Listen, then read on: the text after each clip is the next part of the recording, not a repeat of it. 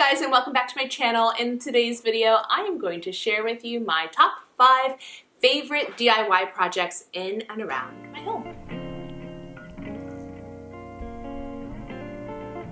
Now this summer will mark 10 years since we moved into our home. This is our first home that we've bought together.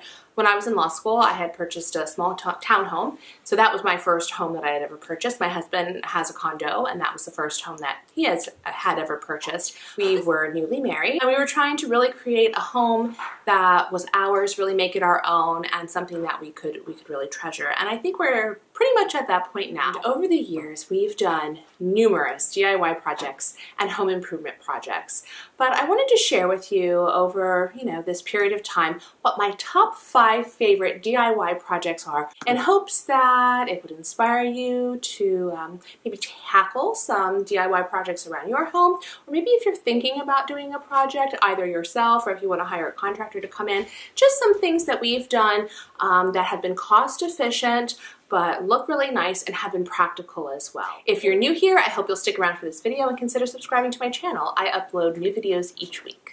Let me know in the comments section, have you ever done a DIY project in your home? And if so, do you have a favorite? Also, if you like this video, make sure you hit that thumbs up button and consider sharing this video with a friend. Okay, let's jump right in with the first thing you see upon entering my house, and those are our built-in bookcases and fireplace surround.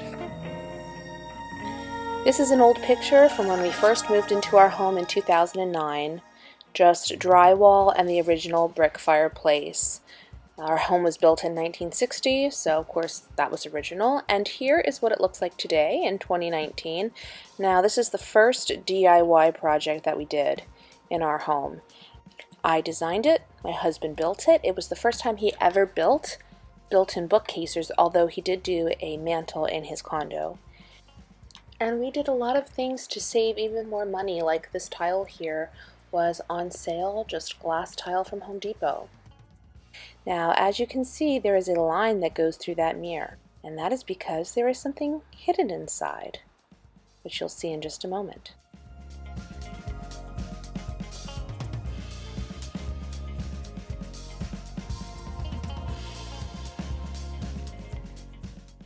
The main function of this room is to be a formal living room, a parlor, and I didn't want people sitting around a television in my formal living room.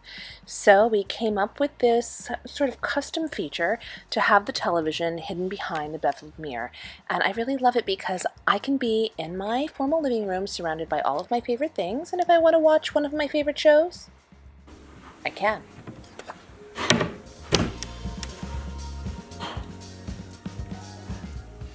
The other thing is that I wanted a formal mantle, especially for Christmas time, which is my favorite time of year. And I've enjoyed decorating my home, my formal living room, these built-in bookcases, and the fireplace surround every Christmas season, and the other seasons as well. So I'd have to say that for our very first DIY project, I am still so happy with it. Now, moving to our home's exterior, here is a quick shot of our home when we first moved in the summer of 2009. And as you can see, it's your typical brick rambler 1960s, very flat, rather boring, no style. And here it is today. Actually, this was this past fall, so 10 years later, and we have done quite a bit to change the exterior curb appeal of our home. And one of those are these faux window mullions or window grills. Now we have Andersen windows, and if I were to have purchased mullions from Andersen, it would have cost a couple $1,000s. They're very, very expensive, but I was able to complete this project for $50 by purchasing molding pieces from Home Depot. I think each long molding piece was $3 and some odd change. I cut them to fit, and if you look at your windows, most Andersen windows especially, have little markings where the grills would go, so it was very easy to do the measuring. And then I adhered them to the window using outdoor double-sided tape. Now here's a spot where I didn't do it perfectly, so I'm trying to zoom in so you can see what the double-sided tape looks like if I pull it down. But in any case, this tape has been on here for 4 years. That means 4 winters, 4 summers with extreme temperatures, And these window grills, window mullions, have not come off. They're still perfectly straight. They look really good. And if you go to the exterior of our home, or if you look at our new addition, our family room addition with brand new Anderson windows with the grills that came with the windows, you cannot tell a difference unless you go very close to them, of course. But you can see that's the brand new window, and you really can't see a difference. Now, staying at the exterior of our home, next I'd like to show you our DIY board and batten shutters. Years ago, after my husband and I painted the exterior brick of our home, it was painted white, we painted it slate by Sherwin-Williams, we had taken off the existing shutters, which were these ugly, cheap vinyl shutters, and I definitely did not want to put them back on the home. I wanted a more custom look, a cottage feel, and so of course I wanted board and batten shutters. So my husband picked up these PVC covered pieces of wood from Home Depot, created these shutters, installed them, and what we also did was frame out the windows with PVC pieces as well. It made the windows stand out a little bit more because our house was very, very flat. Then I went online and searched the internet for affordable but real wrought iron hardware accessories for the board and batten shutters. All of those elements put together give that custom look and add more texture, more depth, and more visual interest to the exterior of our home. And now moving back inside to my most popular YouTube DIY tutorial, and that is my chalk painted dining room table. Now I'm going to link that video above and also in the description box below, but this is my favorite furniture restoration project. Chalk paint, if you are unfamiliar with it, you have to know it is the easiest paint out there to use. It's not cheap, but a little bit goes a long way. For this project, I used not even a quarter of the can of blue paint and not even a quarter can of the white paint. In fact, I was able to paint all of my upper kitchen cabinets with the white paint, and I still had paint left over. So chalk paint is a really cool product. If you want to learn more, like I said, go ahead and check out my YouTube video about it. My husband found this table at Habitat for Humanity's Restore for just $35. This table has withstood the test of time, and we use it every single day. So let's head back outside as I show you our DIY pergola and privacy fence. When we first moved into our home 10 years ago, we had nothing out here except for a cement slab. And we knew that there was so much potential because we have a huge yard. So we decided to do a pergola. We wanted to have a covered space, but also one that would let light through since we have a heavily wooded backyard.